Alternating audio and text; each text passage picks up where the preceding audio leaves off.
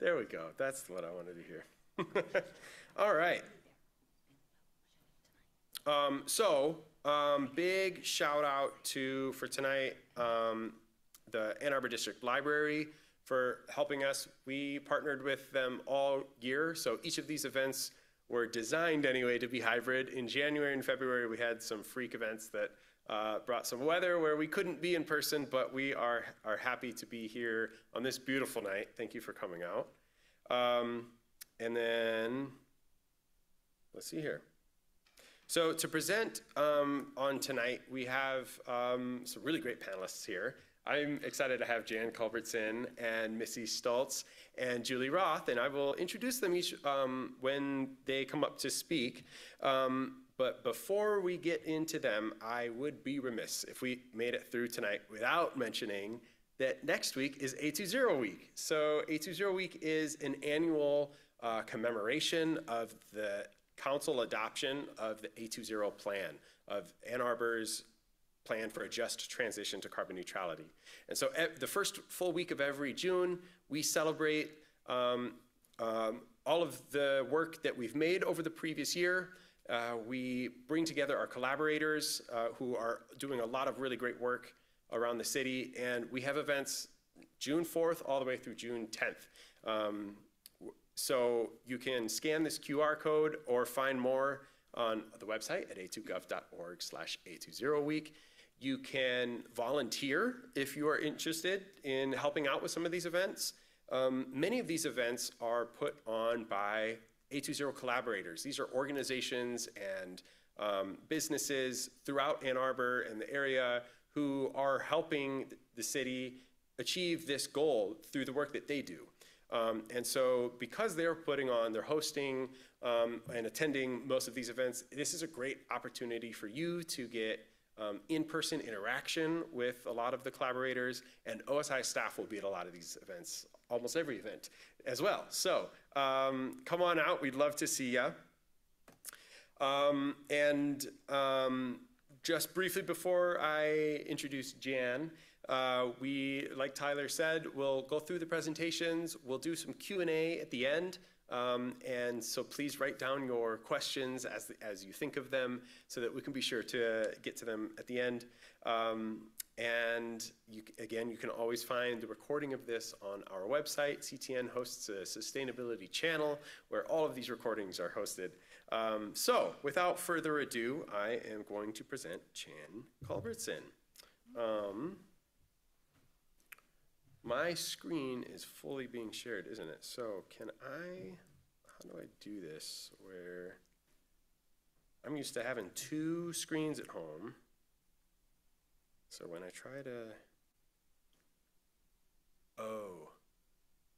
Tyler, you were on your view, right? Last month I was able to share this. Okay. But then it's going to go to my screen. So we see that. Let's see, we didn't have this last week. But you also see that. Well, we haven't encountered this before. So I want to share just my slides, but, and then change my screen. And I'm not sure how to do that.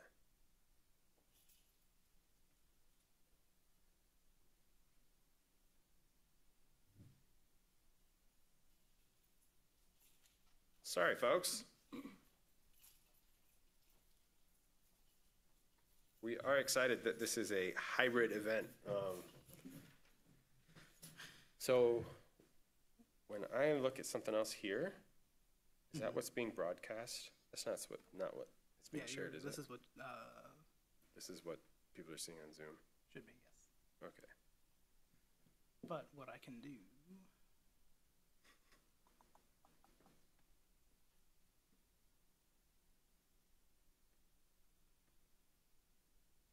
actually it may not be. This may be. Okay. I tell you what, it's not a big deal because people are going to hear me say what I'm about to share. So they can see it too. That'll be fine. Thanks, Tyler. All right, so I'm going to introduce Jan Culbertson, who is a senior partner with the local architecture firm A3C. She's a member of the Ann Arbor Public School Sustainability Advisory Committee. Jan is also active in Scioto Township, serving as the vice chair of the Scioto Township Zoning Board of Appeals and as a member of the Scioto Township Planning Commission, as well as state-level advocacy as co-chair of AIA Michigan's Government Advocacy Committee. So while Jan wears many hats, she will be joining us as the leadership chair of the Ann Arbor 2030 District tonight. This organization uses collaboration, incentives, and shared resources to lead a private sector effort to prove a business case for sustainability. Jan's many skills include lead specialization, sustainable design and building decarbonization, master planning, and renewable energy. And on top of all of that, in her free time, she enjoys the Huron River as a member of the Barton Boat Club and especially enjoys hiking and biking. So please join me in welcoming Jan Culbertson. Where do I go for my slides? Just go then. Whoops. Next. Oh, I started all over. There we go. All right. So thank you, Zach, for that long intro. Really, I'm doing what I love right now. I actually retired from A3C, so I can do like, accelerating to zero full time. So I'm really happy to do that. So a little bit of a background about the Ann Arbor 2030 District. It was started in 2018. Whoa, I think this is on a timer. I'm going to be hitting back a lot. We're a part of a network of 2030 districts across North America, and we're one of 24, and we get together and share the strategies and the programs and funding to accelerate to zero, basically, all over the country and in Victoria and Toronto. The membership of the Ann Arbor 2030 District is actually comprised of 3 different types of members. We have our property owners, managers, and that also includes tenants. We have professional service providers and community organizations that are all interested in accelerating to zero. And right now we have about 330 buildings and about 13 million square feet. And what that means is the majority of these buildings are in Energy Star Portfolio Manager. They are benchmarking their energy use and many of them their water use. And then we also do a transportation survey. And the goal is we give every building a baseline. We give them an energy efficiency target. And ultimately, we're looking toward net zero carbon buildings. So eliminating all greenhouse gas emissions. One of the things that we're doing in 2023 is partnering also with Resilient Washtenaw. So if there's anyone listening whose building is not in the city of Ann Arbor, we accept anyone who's willing to track their emissions and track their energy and water use and work with us to meet also the Resilient Washtenaw goals. So we are doing research teaming with the SEAS team, and they are reaching out to all the cities, villages, and townships. So just like Ann Arbor is benchmarking their municipal operations, everyone throughout the county can also benchmark their municipal operations. And we're doing that with SEAS, and then we have a Graham Sustainability Scholars Program that we also partner with to help with our transportation survey, and they are also working on outreach over the summer. So it's great to have U of M as a partner because we can get a whole lot more done with them. And it's great working with the students. So what are the programs that we do? We partner with the City of Ann Arbor to provide people with benchmarking assistance. There is an ordinance that ultimately by next year, every building, commercial or multifamily building that is on a parcel and totals 20,000 square feet or above will need to benchmark. And so that's a lot of buildings in Ann Arbor. And so we provide free benchmarking assistance. We just launched with in collaboration with A2Zero, a commercial kind of, it's really a commercial, I can't say solarized, I have to say solar, a commercial solar program. And that's open to any commercial building or in Washtenaw County. And we provide technical assistance for that, which includes, we have an RFP if you know a lot about solar or you have a professional that is assisting you. You can download the RFP and use that, or we'll walk you through the process of feasibility, kind of going through that request for a proposal, reviewing your bids with you, and also reviewing your final, your bills, and making sure that the our DTE is billing appropriately, because we found a lot of issues with the billing sometimes. So that's a new program, and we just, actually last Friday, our first pilot in Scioto Township connected to the grid. Woohoo! So, and I think, I haven't heard from the Humane Society, but I think they must be close behind in hooking up theirs. So it's about, so far we've implemented probably the equivalent of maybe 10 to 12 households of solar just with the 2 pilots. So we're hoping that that will really accelerate renewables in Ann Arbor. The other thing that we do in association with A2Zero is provide and email our stakeholders. So for instance, we're trying to get some ideas from building owners on how we might want to do the rebate design for the millages for commercial and multifamily properties. So we let people know, and hopefully a lot of our members will provide input either through the survey or for the in-person meetings. So it's a real collaboration of getting the word out and working closely, actually one-on-one with people. We have 2 kind of member groups. One is House of Worship, and there are multiple programs that the House of Worship folks do. It's a bunch of green team people getting together, so you can imagine that has a lot of momentum and encouragement for folks. And then our multifamily group is really focused on supporting people as the Green Rental Housing Ordinance rolls out, so that everyone says, oh, I understand why we're doing this, and you know what? We can help you comply. So that's, those are the 2 kind of best practice groups, if you will. The other thing we do is we do a lunch and learn series, and all of those are recorded on our website. It's, this is actually the 3rd year. And, oh, 6:19. And as a part of that, we explore the technologies. Our next one, which is June 12th, is going to look at both legislation that's coming out in the state and some of the buildings locally that are working to achieve that net zero carbon. We did have a task force that came out of that developed a low embodied concrete, and that there's a white paper on our website, and we actually went all the way through to MDOT to make sure that the MDOT specifications could accommodate this low embodied carbon.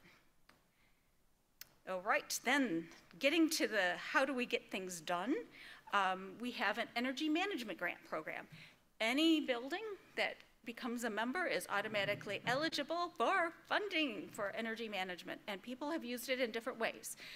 We have the ASHRAE Level 2 audits, which provide really detailed information for that energy efficiency. That's sort of the first step in zero net carbon buildings, right? You want to make sure you're operating efficiently, and then there's the, we do some commissioning for building systems that kind of goes along with that efficiency. And then we've started to do fund some decarbonization plans as well. So really helping people, support people where they are with their buildings and how to get to that zero net carbon. And our grant program totals $85,000 for 2023. We're going to do, yay, our first celebration of actually getting things done.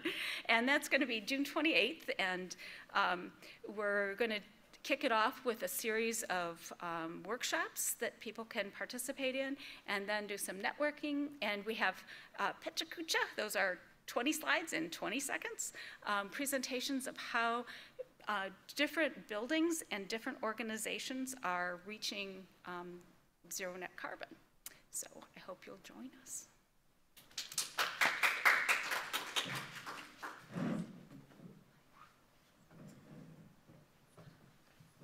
Thank you, Jan. All right. Next up is Missy Stoltz, who is the Director of Operations in Ann Arbor's Office of Sustainability and Innovations. Missy works with all city operations, residents, businesses, the University of Michigan, nonprofits, and others to make Ann Arbor one of the most sustainable and equitable cities in America.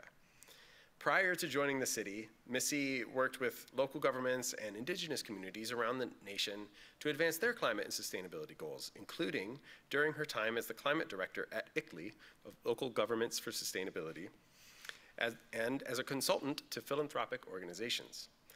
I think that we could probably go on for days and days about Missy's experience, but I am eager to see her presentation, as I'm sure you are too. So please welcome Dr. Missy Stoltz. Thanks, Zach. Thanks everybody for coming out. I don't know, did anyone else have a little shock with that heat as you stepped outside? You're like, I want this, but not this quick, because that's sort of how I felt. Well, thank you for taking some time to join us in this nice, clean, clear, cool room. I'm gonna talk just very briefly, give you some highlights about A2Zero. I'm gonna assume you're here because you know about A2Zero, and I know many of you in this room, so I know you know about A2Zero. Then I want to talk about what's on the horizon and ways to engage in the movement, because what really matters is what we do next, right? We celebrate where we've come, where we are in this moment, and we need to really focus on where we go from here. So with that, this is going to be fast.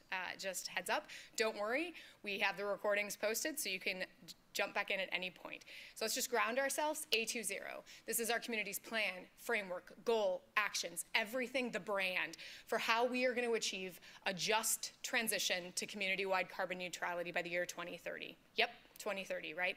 That's what we are running at every single day with our wonderful collaborators and partners. Now, I want to kind of give you some highlights of what we've been able to achieve in the 3 years since we were created. And we're not quite 3 years old. Technically, tomorrow is our 3-year birthday, which is very exciting. But here are some of the things. I'm not going to read all of these. We've been able to install over 4 megawatts or have under contract 4 megawatts of solar at city facilities. We also have moved 4 megawatts of solar forward through our Solarize program, which is helping residential homes embrace solar that Julie runs, and she can talk more about that. We've launched the commercial solar program, which you heard Jan mention.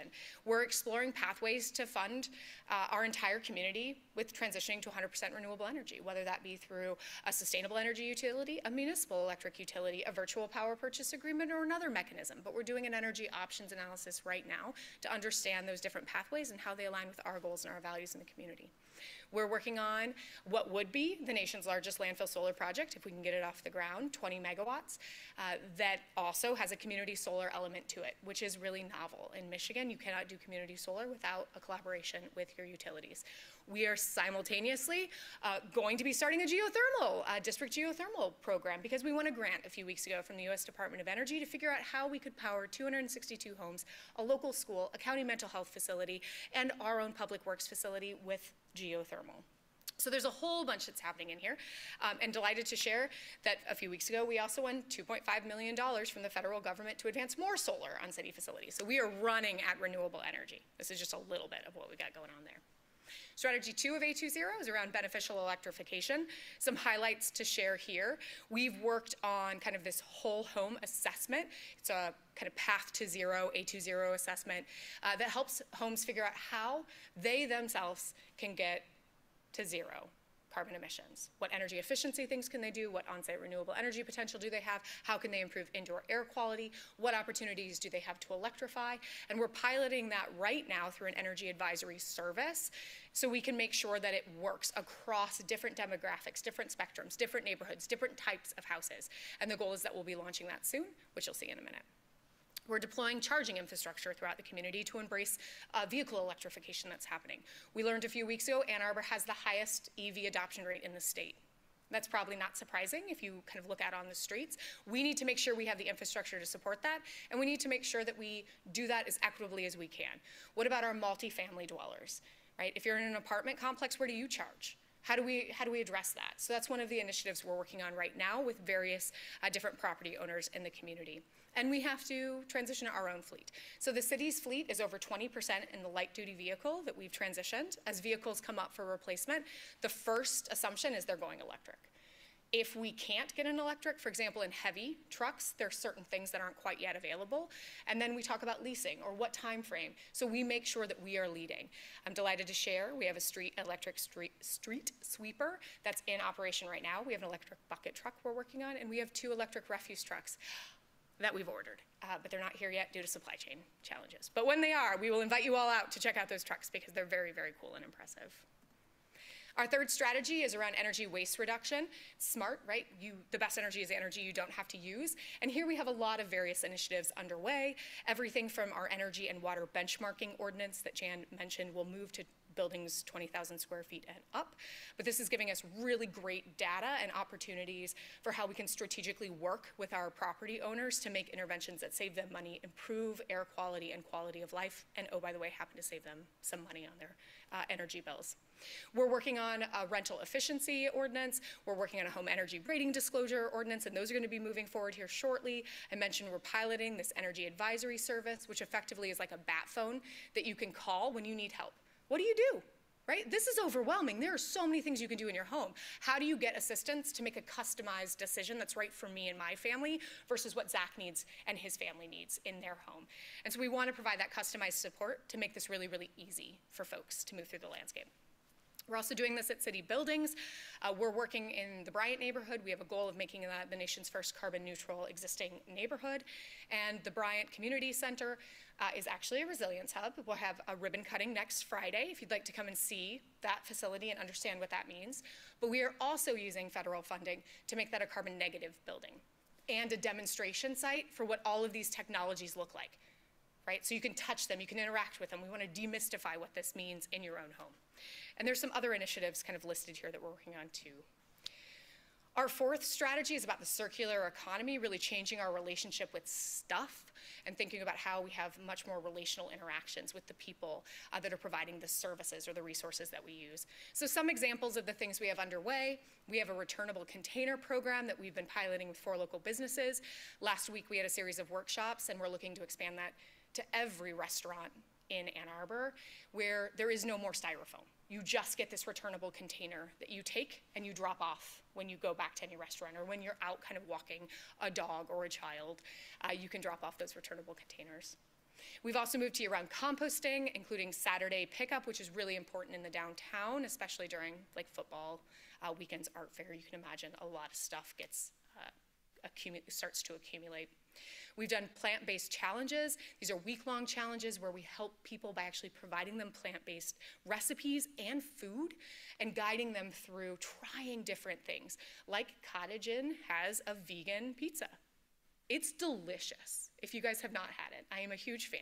But most of us didn't even know that, right? So how do we highlight plant-forward diets, kind of demystify that they all taste the same, or there's not much protein in those diets? We want to help bring people in to the plant-forward movement. We do the same thing with zero waste challenges. It is overwhelming figuring out how to reduce the amount of stuff that we consume. And so we help people through cheeky little contests, through educational tips, where we give tips and tricks to help you reduce the amount of waste that you generate by shopping at local businesses that promote the circular economy. And then we're working on things like a carbon labeling system. So when you go into restaurants, we have someone in the room who worked on this, that you could actually see the carbon footprint associated with the food that you're purchasing. So El Harissa has this right now on their menu.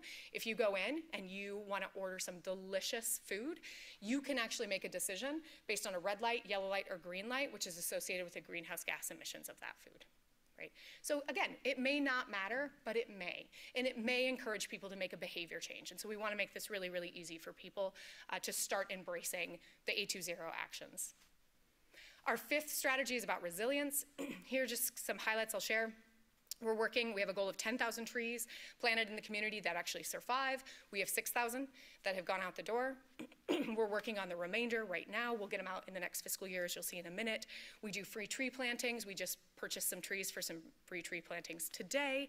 We've got air quality monitors up so we understand the health implications of existing operations, as well as how effective are our interventions? Are they actually improving air quality? And if not, how do we make adjustments? That's an important variable for us.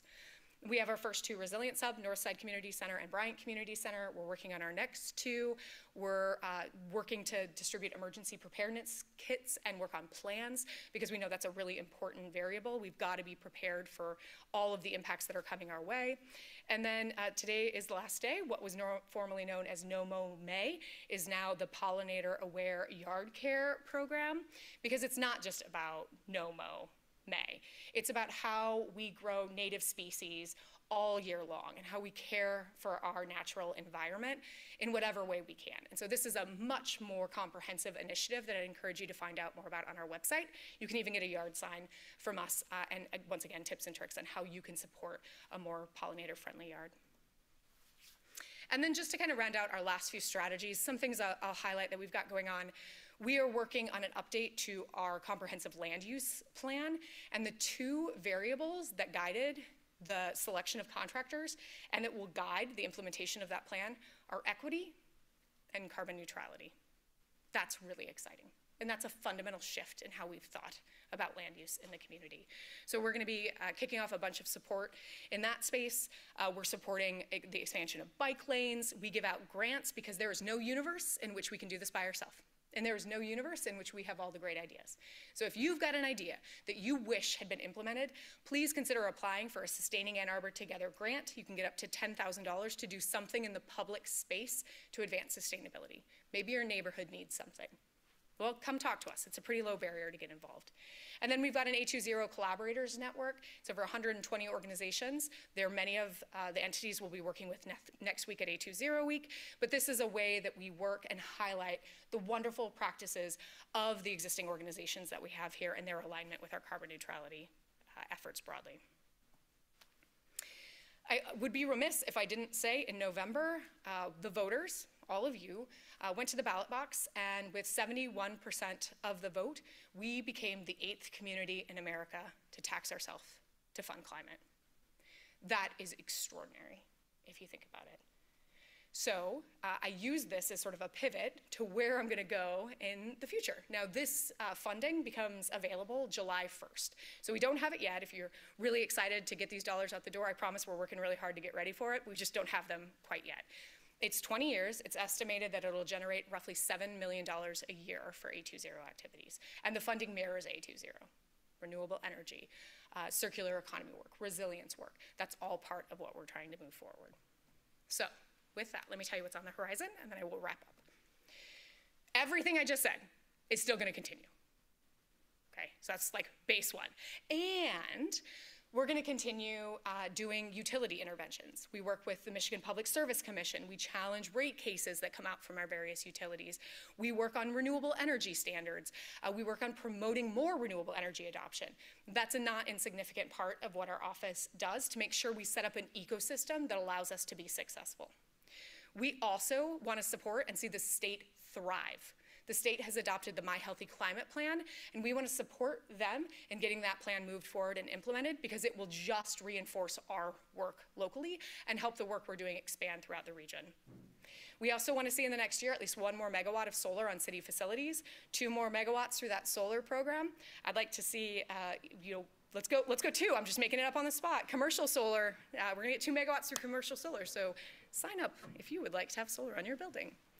We also want to get 100 more chargers in the community with a focus on apartment complexes. We really want to tackle this challenging kind of split incentive issue that we're facing. We are just about to launch our 4th cohort of A2Zero ambassadors. So as an individual, if you are really excited about A2Zero and you want to come with us on this journey, please consider applying. We love this. The application is going to open June 4th. So you can go to our website, you can learn more and get ready for that application process. We've got a lot of work on sustainable food. We're working on a policy and various initiatives with folks like Kathy Sample from Argus to figure out how we can kind of broaden the ecosystem and really hold space for the sustainable food network that we have in our community.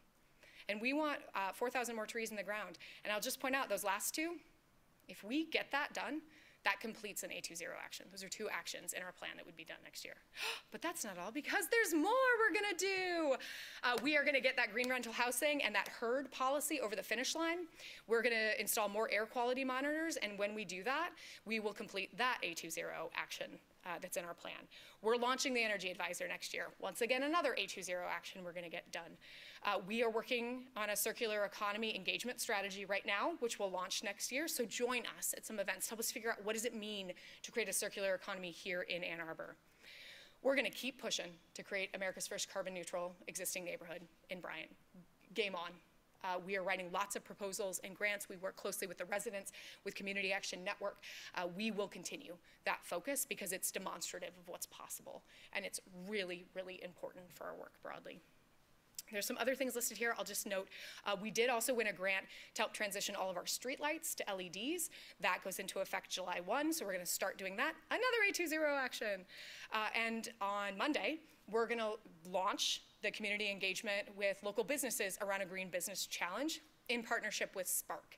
And we're looking to actually provide funding to help our businesses, just like the 2030 does, kind of stack more support on top so businesses can move forward with the decarbonization that we need to see. But that's not all. We're gonna expand our Aging in Place Efficiently program because we need to help our low-income older adults stay in our community.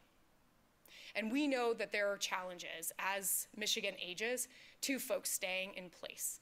And so we've got an initiative. We've helped 17 homeowners navigate aging in place efficiently. We are fundraising to help many, many more stay because that's the richness that we have in our community, our people, and we need to invest in our people.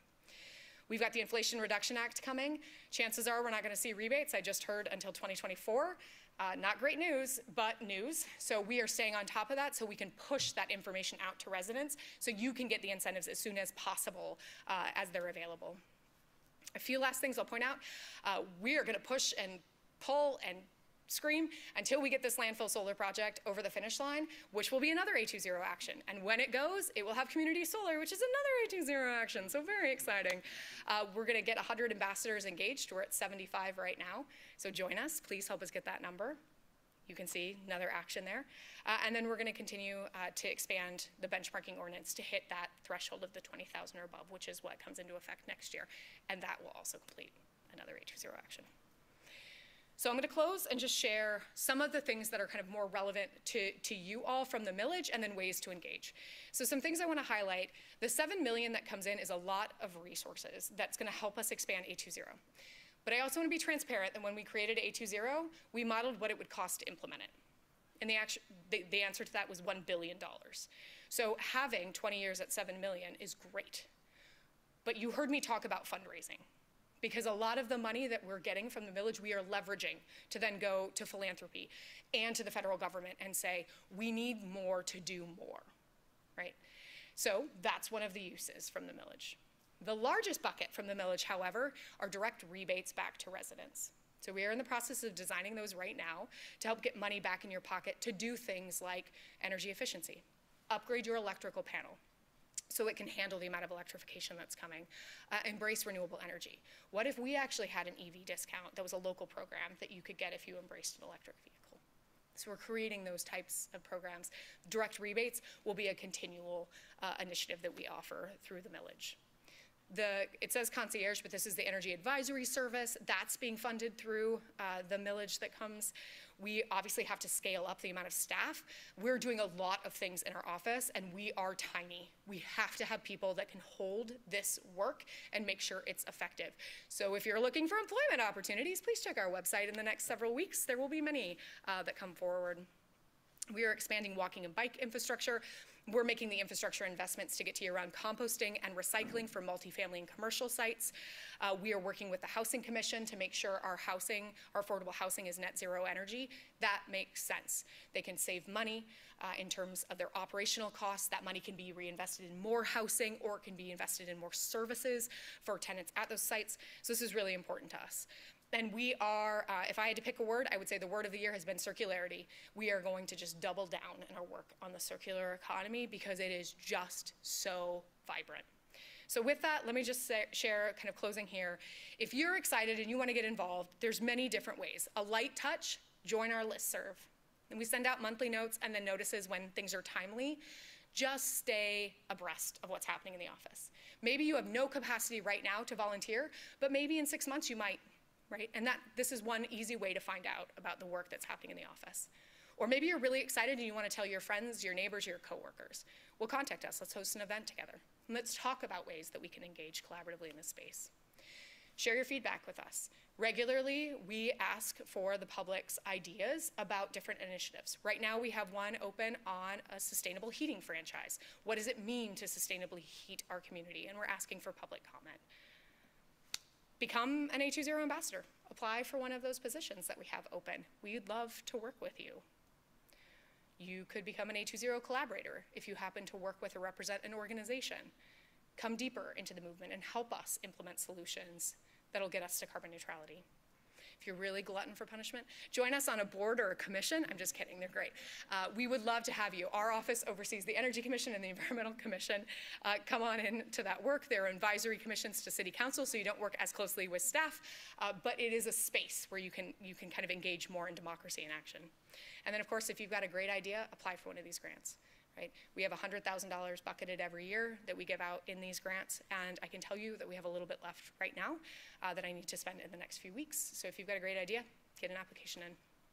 And then lastly, stay up to date. Check out our website, constantly going through revisions. There's a lot more information about the work that we're doing, ways you can engage, educational tips and tricks, but most importantly, just get involved, whatever that looks like for you. Because together, I think the future really does look bright, but the only way that it's going to look as glorious as I think it is if we all become part of the movement. So thanks so much for your time tonight.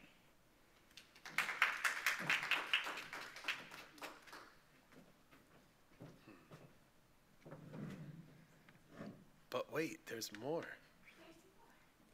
Awesome. Thank you so much, Missy.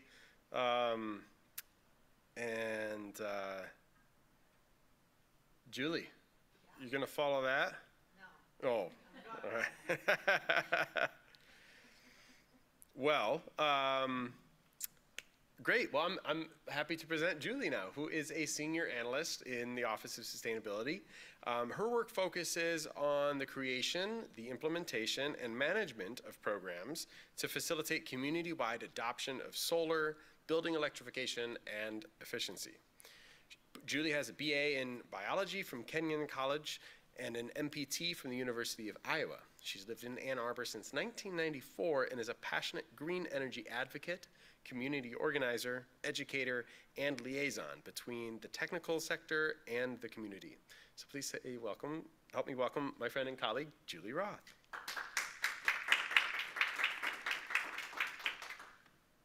As I get the screen share going.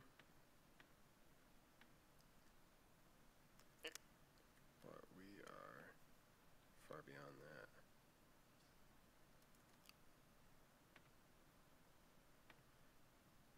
It jumps to the beginning. Okay, great. Close your eyes. Okay. And there we are. Ta-da. Thanks, Julie. Thank you, Zach. When the whole world we would solve all of this if every community had a Missy and a Jan. That's just all we need. Just one Missy and one Jan everywhere. We're done. We can all just, like, I don't know, what do we do in our free time? I don't even know. We would nap. That's what we would do.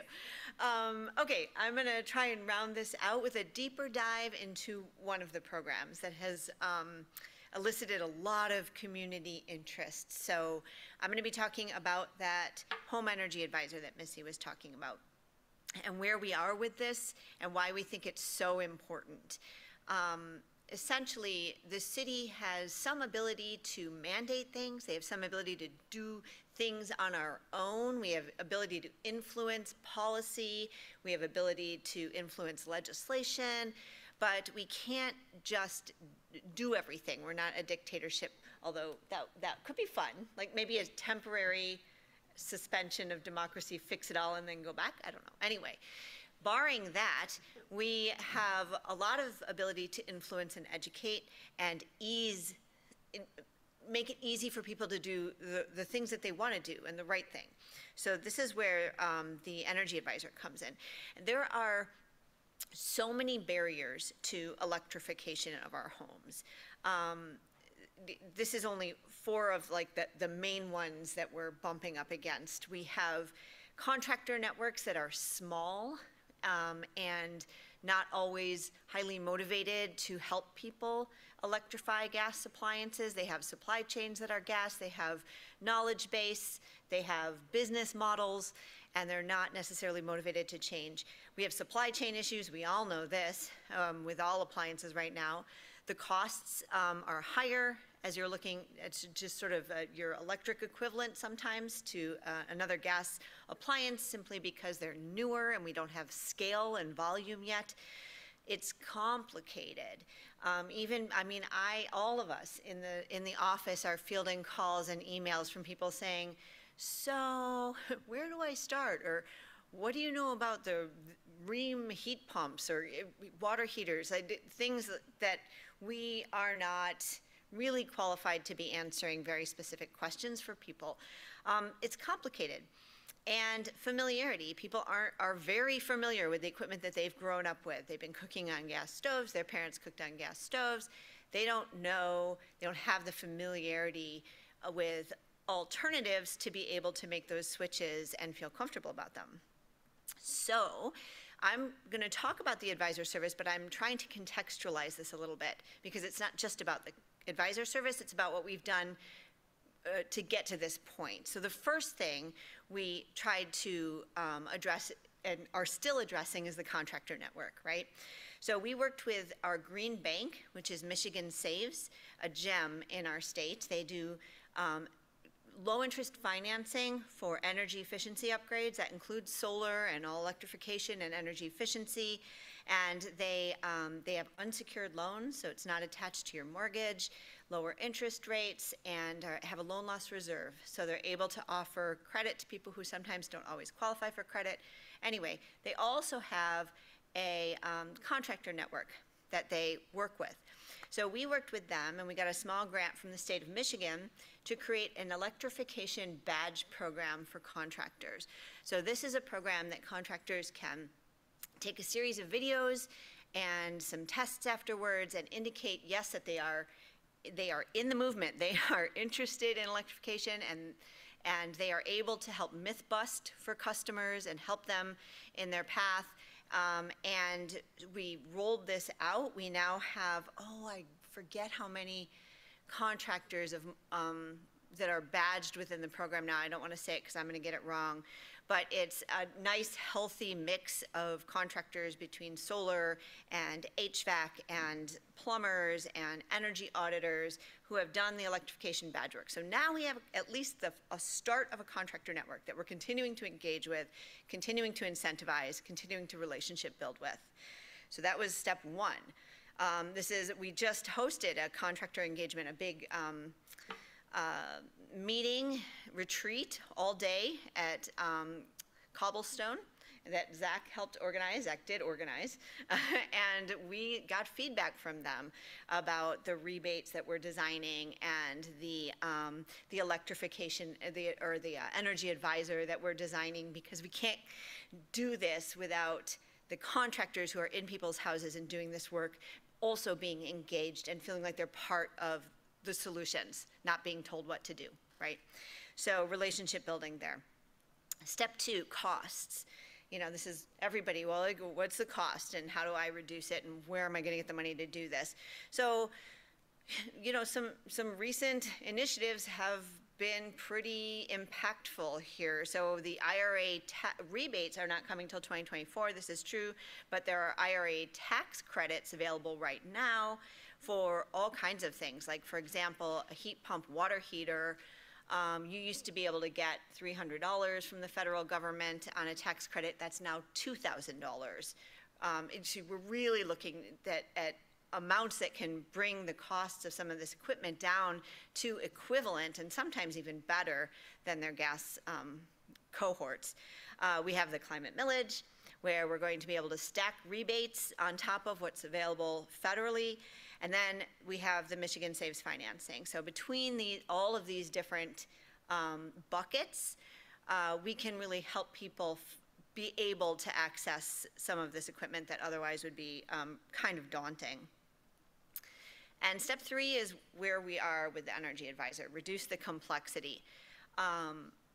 It's complicated. Even people who really want to do all of this work and live in an old building from 1920, some beautiful historic home that's drafty and charming and has no energy efficiency and all gas infrastructure, and people who really, really want to do this work don't even know where to start. So that's where the Energy Advisor comes in. The idea is that, this program has been developed as a partnership between us and Elevate, Elevate and Energy, and EcoWorks out of Detroit. And they're like a community-based organization that focuses on energy justice and community building. And so the three of us have come together and built a model, and we've been piloting it, it's kind of like a help desk plus, quite a bit more. So these are the sort of services that the Energy Advisor will be providing. One-on-one advising support, so you're gonna call up and you're gonna say, I don't know where to start, I wanna electrify everything. Or you're gonna say, my water heater's about to die and I think there might be an alternative. Or you're gonna say, I'm cold, my house is drafty and I'm miserable. Or you're gonna say, I think I have mold issues and water issues and ventilation issues, what do I do? Or I'm trying to find a heat pump and I don't know a contractor to talk to. Whatever it is that you want to call that relates to your home and its energy, you can call. And this is all going to be free service for all Ann Arbor residents. In addition to getting help with the issue that you're calling for, you are going to leave, whether you asked for it or not, with your individualized path to zero. So you will get help with the question that you came with about mold remediation and lowering your energy bills and doing whatever it is that you came with. And you will also say, and by the way, now that we have all this information about your home, we've looked at your DTE bill, we've looked at what appliances you've had, we can help sort of gather all that information with you. Here is a path. Here's what you can do over the next near term right now, midterm 3 to 5 years, longer term at replacement of equipment, so that you're prepared and you know sort of what the next maybe 10 years can look like for you, so that you're not caught unaware, and also so that you can plan equipment replacement, right? We need HVAC doulas or death doulas, HVAC, what is the term? It's not doula's birth. Yeah. End of life services for our HVAC. Because we can't, hospice services, so that we have a planned transition and we're not emergency, everything, my HVAC died and I need whatever I can get right now because I'm cold and it's an emergency. We want to do this more thoughtfully. They will help you with contractor bid reviews, so if you go out and you get multiple bids and you say, I don't understand any of this, I don't know how to compare apples to oranges and pears, you can bring them to the Energy Advisor. They won't choose a contractor for you, but they'll help you understand what you're looking at, and refer you to programs. So you know if you're income qualified, you might qualify for weatherization assistance program, that kind of thing. So what incentives are there and for you. The deliverable from the Energy Advisor, this is still all being worked out, we're still iterating, but it's going to look at these 4 primary priorities, and everyone's going to have a different order of operations here. Some people are coming with a first priority of health and safety, others maybe environmental benefits and so forth, and so these will be ordered in you know, respect to what an individual comes with and their own priorities. And then you're going to end up with, again, this has already changed because we're still iterating, but you're going to end up with kind of buckets of projects within home repair, energy efficiency, electrification, renewables, et cetera, and also kind of a to-do list over time that can tell you, okay, short term this year we want to get the asbestos out of the basement, and we need to do that for health and safety reasons, and we also need to do that before we can do a blower door test in the house, which tests for where air sealing might have to happen and where your insulation isn't good. So there's a dependencies, right? So if you're going to have to replace your water heater and you want to go to a heat pump and you need to maybe upgrade that outlet and you're going to have an electrician in your house, why don't we think ahead about what else you might need? Maybe now's the time to actually think about a panel upgrade at the same time so that you're not calling that electrician out again in 2 years when you want to do something else. So it's this sort of path, it's this sort of preparation and planning for people. The energy advisor will offer a energy assessment that's going to look kind of like if anyone's ever had an energy audit in their home, but much more robust than this, that looks at all of the opportunities in your house, what's going well, where are the opportunities for cost savings, for health and safety improvements, and for efficiency. It'll look like this. It'll be very dense with information. And again, this is all going to be offered by the advisor service. And then there will be a series of information to help you connect with Michigan Saves for financing, for example, to access loans, rebates, tax credits, eligibility income-based programs, et cetera. So that's the energy advisor service that tackles a lot of those issues, right? Because we're also hoping that helps us with the contractor, continuing to engage the contractor community with good leads for them, so they're providing good service to us. And this is a cyclical thing. It's helping drive down costs as we are starting to see more and more of this happen in the community. And then increasing familiarity. So I had to put in a plug because our second annual home electrification expo is coming up on August 11th at the Farmers Markets Friday night. And we did the first one last year. It was so much fun and so successful. I think there were somewhere around 25 or so, 30 vendors there. You can come and see heat pumps and talk to solar installers and talk to energy auditors and weatherization people. You can also eat ice cream and get food from food trucks and listen to live music. And it was a lot of fun. So we're doing the second one, our second annual one, August 11th, 5 to 9 at the Farmers Market.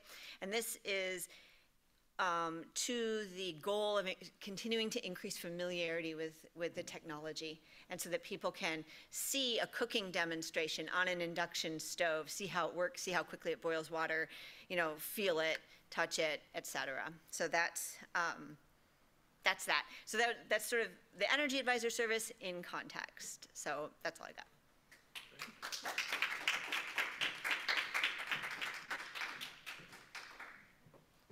All right. Well, how about that? Thanks, Julie. Okay. Well, thank you all so much. We're going to go into our Q&A. So hopefully you've been writing down your questions, or if you're online, you are welcome to use the Q&A function to submit your questions. I see that we already have a queue of them here. So we can go ahead and get started. Do we have any questions for those who are here in the audience? I know, right?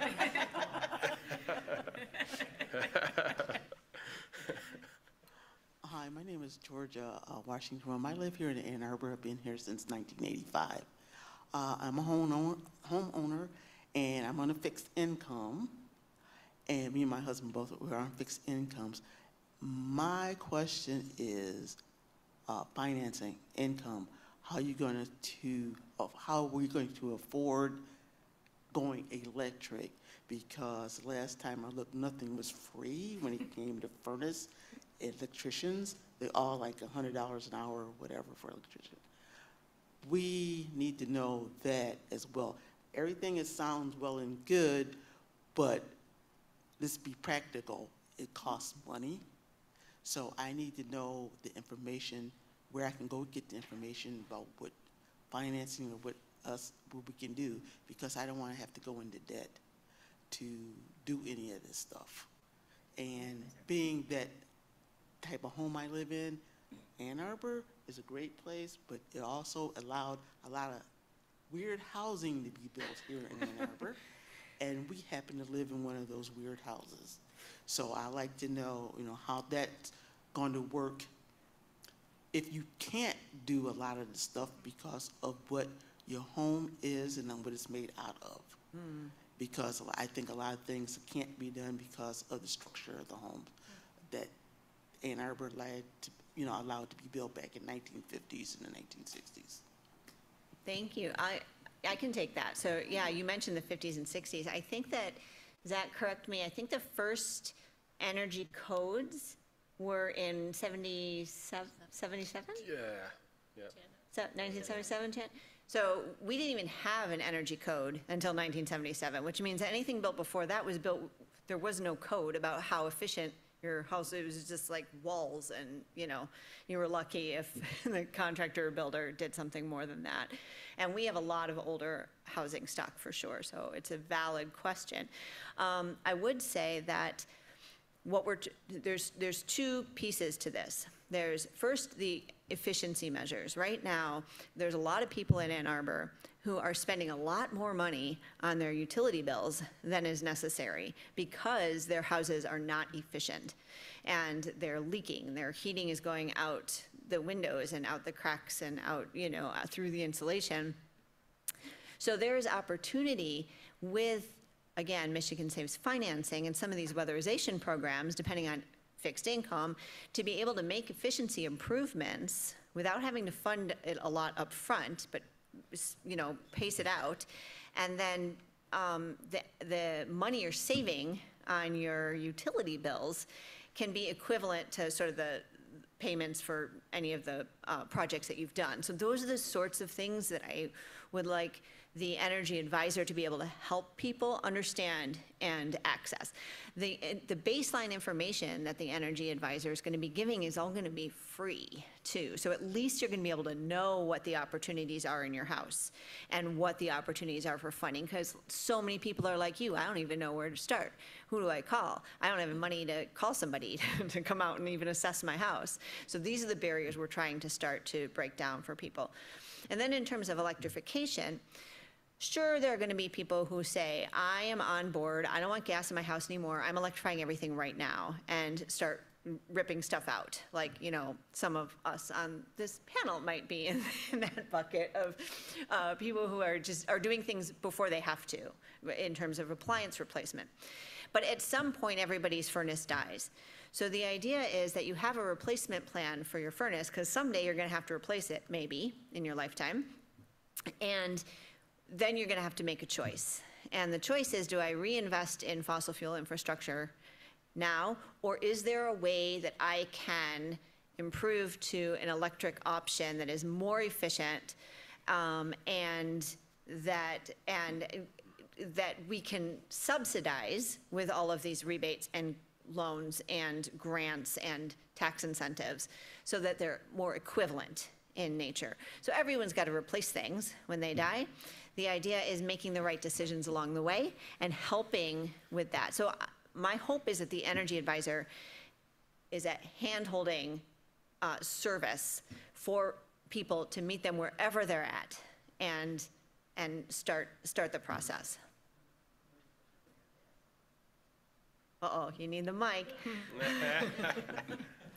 The other question I forgot to ask is, what about generators? Because they are gas-powered and not electric-powered for obvious reasons.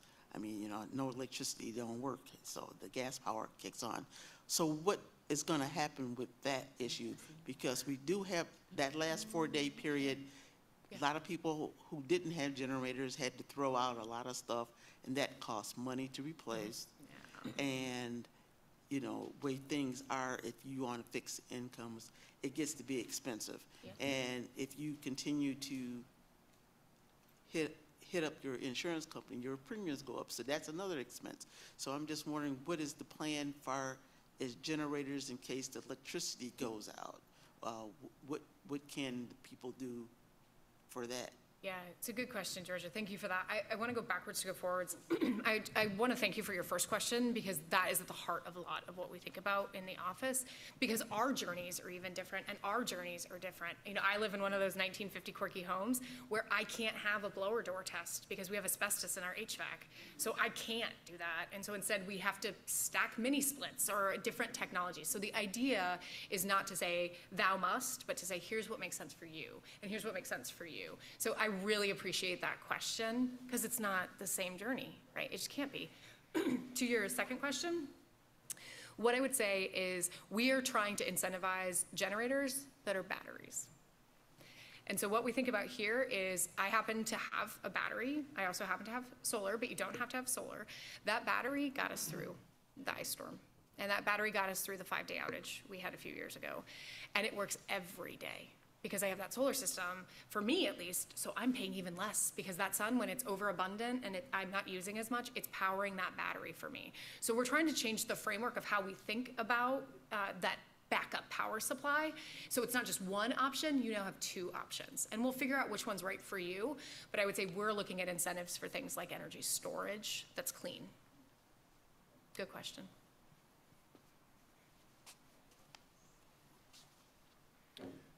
I'll simply add shameless promotion for some of the previous events that we've had.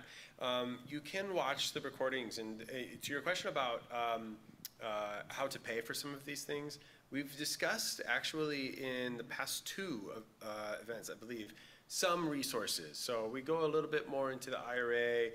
We talk a little bit about what's available through the city rebate. So that might be some place where you can check to.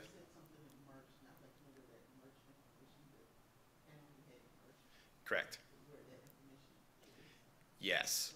Yeah. We could probably send it to all registrant, like if you register with us. I know, we just had our furnace replaced about 5 years ago. Yeah. It's good. You know, but I need to have, I think a lot of people might be going, so that, we was thinking about looking at, we was thinking about that to begin with, because we have a very small home, and water heater takes a lot of space. Yeah. So we were thinking about that, but the way our home is built, it's like, you said, that heat pump might not work, we might have to still do water heater.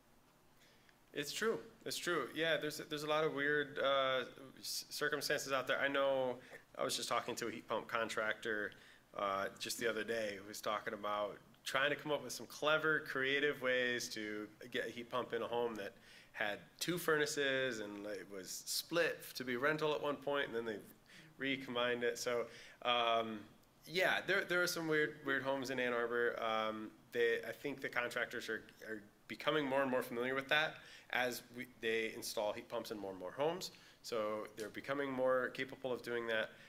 And to your question about getting your hands on some of the resources, yeah, we can follow up with some email. We can also get contact information directly, but also for the registrants, we can just send it out broadly. Great. I have a question submitted online. Missy, you talked a little bit about the carbon emissions that come from food and how those are calculated. You used El Harissa as an example. And this person is wondering if there is a calculator that they can use to sort of guesstimate the carbon emissions of the food that they eat. And I suppose anybody can answer that. Yeah, I know that there is. It's just not top of mind. And I feel like I want to look at Stephanie and say, hey, Stephanie, you did this work with El Harissa. You want to grab the mic really quick? So how I calculated it for El Harissa was using this database called Data Field, which I forget what the acronym is, but it was produced by researchers at the University of Michigan, And it's basically a massive lit review of all these different food sources and what their life cycle emissions are from the production side, and a little bit of processing for things like olive oil and that kind of thing. And that's kind of listed out in terms of shoot, it's been a while since I had to think about this. Kilograms of carbon equivalents, so thinking about methane in addition to carbon, and also other greenhouse gas emissions that have different impacts and different potency.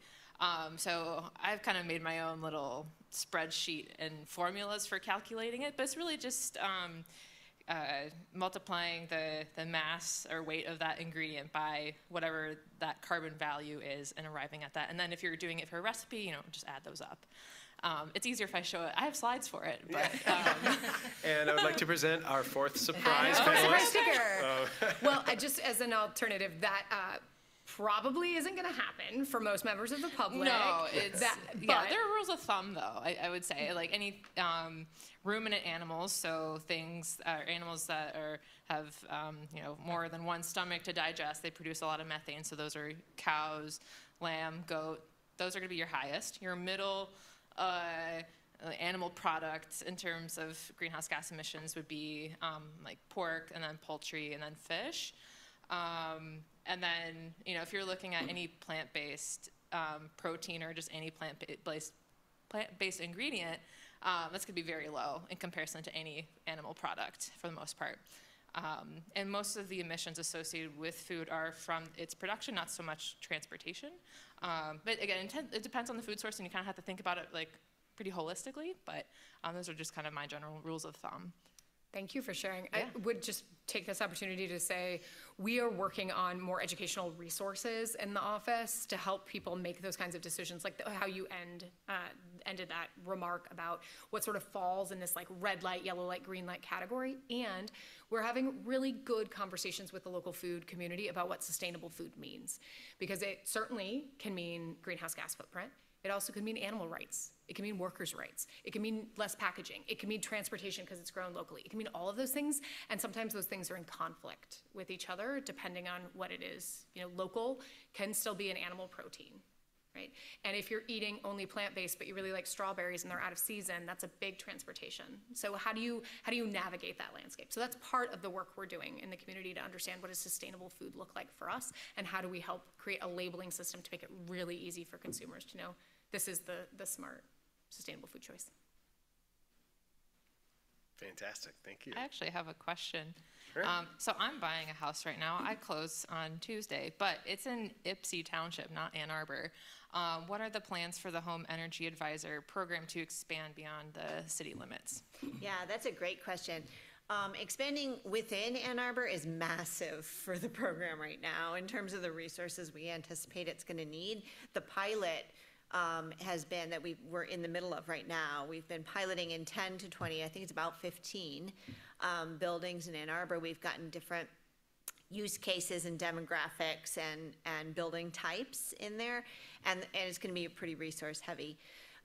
There will be efficiencies realized as we roll it out and get volume and sort of smooth out the rough edges. However, it is never our goal to do something great for Ann Arbor and then go take a nap. Like, that's just not that interesting. I don't think any of us are really interested in just the goal of making Ann Arbor carbon neutral in a vacuum. That's just not interesting. That's not what gets me up.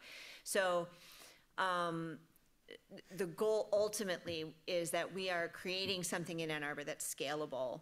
It won't be scalable by fall for Ypsi Township, but I also know that that the state through EGLE is looking at the IRA rebates that they're going to have to roll out, and they're looking at what we're doing with the Energy Advisor as a model, maybe for a statewide program, maybe for multiple communities to do regional adaptations of, and we anticipate that we'll be talking to them after the pilot is completed and we're rolling out. So probably not in your immediate time frame, unfortunately, but that is the goal, is to roll these things out more broadly. I have one good idea for you. before you move in, there is a product called Aero Barrier. And what you can do is it does a blower door test, and it actually will seal, and you can, depending on whether you have outdoor air ventilation or whatever, but you can bring down the amount of air that is leaking in the house. Typically, you don't want to go below 3 unless you have a robust kind of outside air, like an ERV with your furnace or heat pump. And but then you can take it all the way down below 1.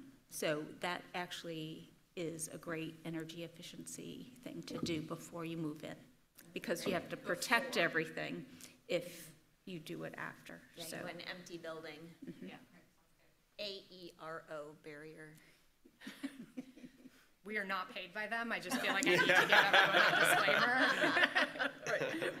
But if I were buying a house, that's exactly what I would do. It is a regret that I have from my home that I didn't do that.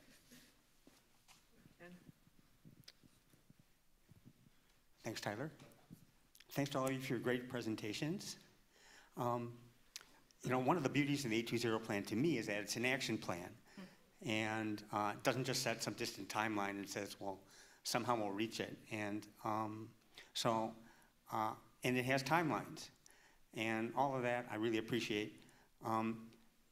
There's one I want to ask about. I think strategy 2, action 1, update building codes. If I remember right, it calls for the state to update its energy code in 2021 and adopt the IECC Zero Code Appendix, and that all new construction starting in 2022 be net zero. And I don't think any of that has happened. Jan, you're probably up on this. We're trying, Ken. And- We're trying real hard, but yes. Yeah, but in the meantime, on average, every month, the city is approving a new construction, sometimes quite large, with gas furnaces or boilers. In March, it approved 320 gas-burning apartments on Pontiac Trail, 78 gas-burning townhomes on Platte Road, and this is constantly going on. So this is undermining, I feel, a lot of the great work, solarize, solar on city facilities, solar on city parks,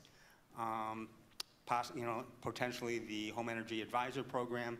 We're locking in greenhouse gas emissions in new construction for decades to come. And so what's the plan?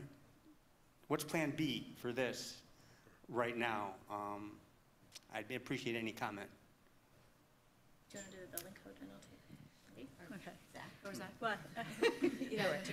Well, the building code is going to be going through another public hearing. Both I should say the energy code, and so the goal is to go back to the final step in adoption. It's supposed to be ready in September. Have not heard exactly what they're doing, but there's a lot of advocacy on 2 fronts. Actually, one is to make the Appendix CC, which is the zero code, either mandate it or, yeah, getting a little bit of feedback here, either mandate it or make it, give local jurisdictions the ability to mandate it. The other one is some of the legislation that's going through in the package, trying to provide dates when the state would have to adopt the zero code, and we'll see how that evolves. So there are kind of 2 avenues of advocacy right now. Before I go on, Zach, did you want to add anything? Yeah, go for it. Okay. So Ken, I really appreciate, one of the things I love about A2Zero too is that we have these timelines and we have these metrics that we can track towards. And I love that it's living, because it has to be. And this is one of those case in points where local governments are creatures of the state. And in this case, we are pushing hard on this action. It's just the timeline's out of our control. Good news on code, because it's opened up for public comment though, that means you can comment. right? If you missed a chance to push more aggressively because you know who is, home builders and others. So we need to get activated and show up and demand an aggressive code that protects public health and safety, right? So we have another chance. That's good. It's not great that it's not done yet, but we'll send that out through our newsletter when we know when the public hearings are. So please do sign up if you'd like to participate. The other piece I would say is the living part of the plan means we can't just put all of our eggs in one action. We actually have redundancies in the office that we work on. So one of the things that is not in A2Zero, but that we're working on, is the sustainable heating franchise. So I'm not gonna take for granted that it's enough that we just say no new. What if we actually talk about declining sales of gas for everybody? What if we talk about achieving that through deep efficiency, focusing on low-income households so their bills decrease? What if we think about our system fundamentally different? So in some ways, I'm really disappointed that the state has moved so slow, and in other ways, it has forced us to look at other options that might actually take us further faster. So I would say, if you have suggestions, we want to hear them too. We do have to work within the realities of being creatures of the state and the legal context in which we operate. So it is not, one example I will give, it is not uncommon, it tends to be youth from the University of Michigan who come into our office and say, adopt this building code. And we say, that's nice, that's illegal. Because it is in Michigan. We cannot adopt a more aggressive building code until we set up a framework that allows us to do that through legislation or through an adoption of a code that makes that explicit. So we're sort of forced to be creative. It is one of my favorite things about the office and one of the things that I hate a lot because I would really like this to be easy. So, sorry. Remember the part about the temporary suspension of democracy? I feel like that's all. Now, Julie. That feels like a slippery The slope takeaway to from me. this session. However, I'm a planning commission chair in SIO, and I have to say, every development that comes before us, and I'm trying to put this into a narrative requirement, is, okay, we've adopted a resolution for community carbon neutrality by 2035. We're in alignment with the county. How is this development going to meet that goal?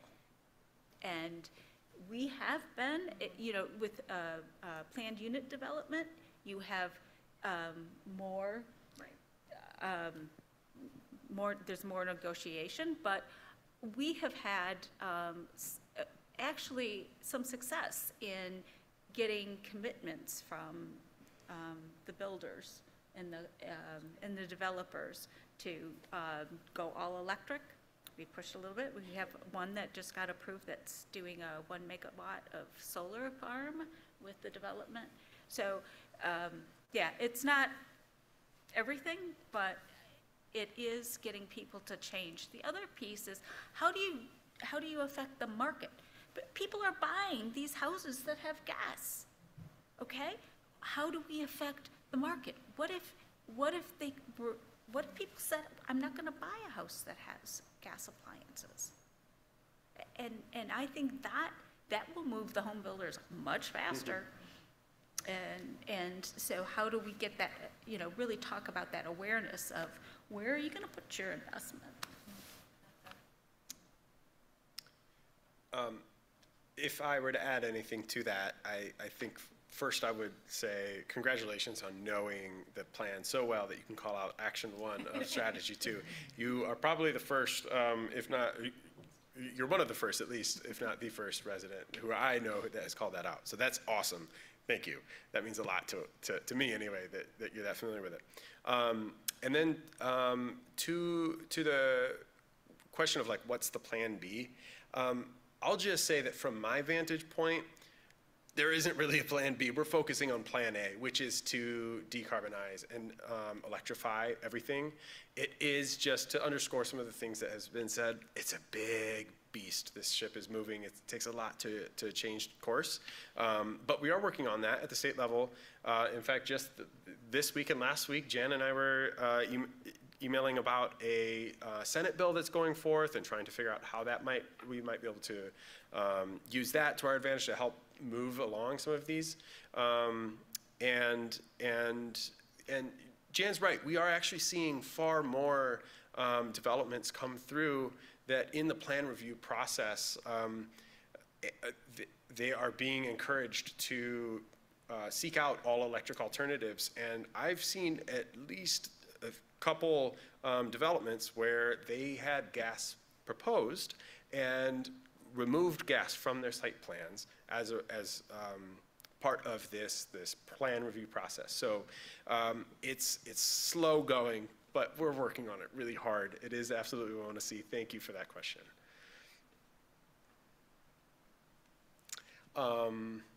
Yeah, is there another question here? Great. So I moved in right before the pandemic, February 2020. So I feel like I'm brand new to Ann Arbor still, but some ways yes, some ways no. I'm trying to make a decision whether I stay in Ann Arbor or return to where I came from, which is New England, back to Massachusetts. But if I stayed and I want to be a homeowner because I've rented, I would have to, I have till 2035. I thought it was a 10-year plan, but now it's 15. I think when this came out and I was attending some of where this was being talked about or being presented, it was kind of in the neighborhoods and whatnot. I think it was on a 10-year plan, but maybe that's what it was discussed, and now it's 15. 15 is the county. Oh, okay. Yep. Okay, for Washtenaw. But I think if I'm sort of on the outside looking in and looking at your housing market, you do have certain amount to rent. And then right now, I find it very hard to find something to buy. And then you're asking us, yes, we want to be all in, and we're very pro-green. But at the end of the day, we still need a place to live immediately. So how do we help that issue? And the other question I want to ask is, how is this all paid for? Is that going to be that in the next, we're in 2023, and you're going to 2035, are you going to be coming back to all the residents in Ann Arbor and saying, ante up, we need more? Because the advisors aren't free. I'm just not seeing the dollars and cents. I've tried to ask people questions about that where A2Zero has been in the public, and I haven't quite gotten that answer. But Sure. So it's sort of twofold. So Missy did discuss a little bit in, yeah, that's okay, that's fine. No worries. In Missy's presentation, she just did discuss a little bit about both the millage that passed in last November that will be generating close to $7 million annually through property taxes to fund some of these things like Julie's Energy Advisor Program. And we are aggressively pursuing a lot of funding from outside of the city as well. Julie, you looked like you were going to say something, or Missy, do you want to add anything? Yeah, one, I would say our plan is 2030. It's 2035 is the county, the city of Ann Arbor is 2030, and there is no assumption that every household and every business is carbon neutral by 2030. Like if you're interested, I'm happy to talk to you about the plan. The idea is that we're doing as much as we can locally, and we continue to build momentum to help every household eventually get there. We're going to have to use different techniques and approaches, and I will share my preference in a lot of this work is changing the system. What happens if you just get electricity and that electricity is green and you don't have to do anything? What happens if you get heat and that heat is affordable and green and you don't have to do anything? If we can find solutions like that, we knocked 80% of our emissions down in 2 actions. Right? So a lot of what we think about, certainly we've spent a lot of time today talking about individual behavior change, but a lot of my time in the office is focused on big systems change to help us hit our goals and objectives. So I'm not sure if that answers your question or helps at all. I think that'll help because it'll push the individual. You won't even have to do anything. It's done for you. Yeah, and that doesn't mean people can't invest in solar and battery storage and other systems, because we still need that to take place. But how do we take the big chunks? Because otherwise, what we're asking is 120,000 people to row in the same direction. That would be nice, but that's not realistic in the time that we have. So we're going to continue to build the movement. It snowballs. You see success here. Your neighbors start doing it. We saw it in Solarize. Things take off. That's human behavior change. We know that. We continue to embrace initiatives like that. And the systems in which we operate are broken. So we have to change the systems. It is not your fault that your electricity is dirty. You didn't do that. So let's fix it, right? That's how we tend to think about the system.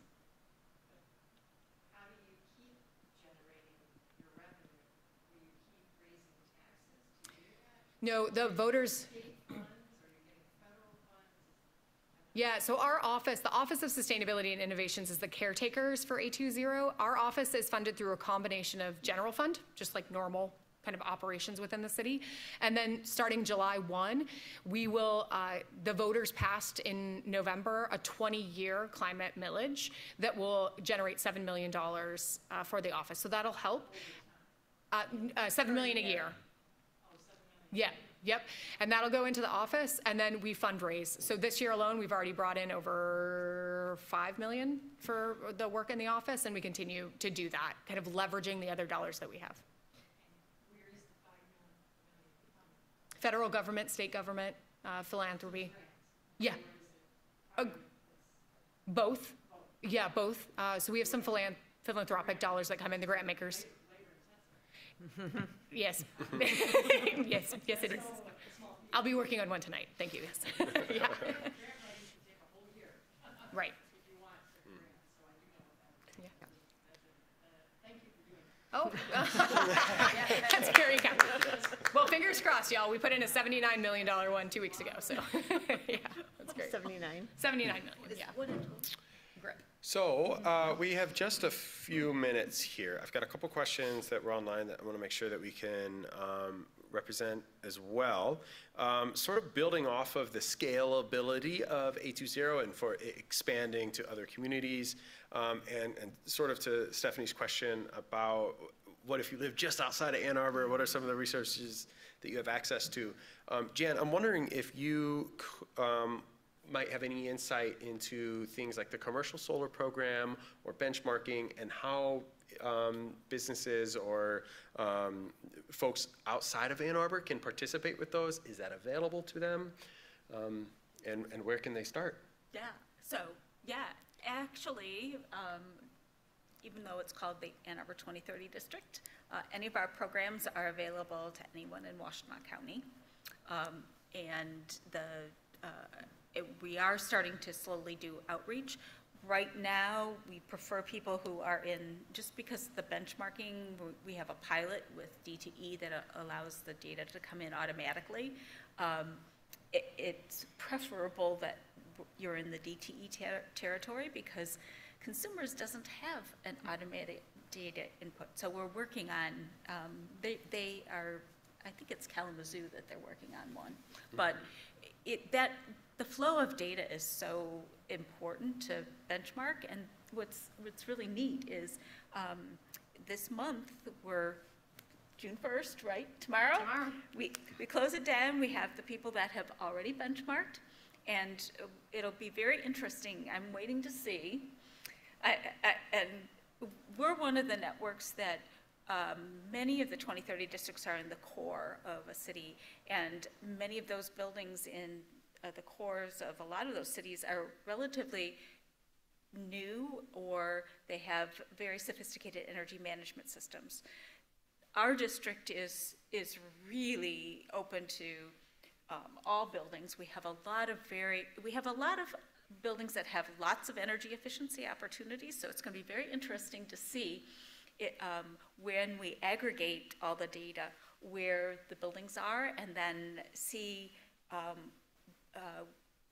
which buildings have done things that have actually reduced their greenhouse gas emissions and their energy. And so this is the first year we're actually going to award people for making progress. So I think that'll be really fun. But it is, that's going over, but it is available to anyone in Washtenaw County. We will make it happen. Great. Well, there's one remaining question, and maybe we can do it real quickly. This one is, Julie or Missy, do you know if the city collects any data or statistics around the circular economy? How much waste is generated by businesses and households, and where can we find that information? Yeah, we do track tonnage for waste and recycling, and that's available on the city's website. We also have a circular economy map where you can find businesses that are engaging in the circular economy.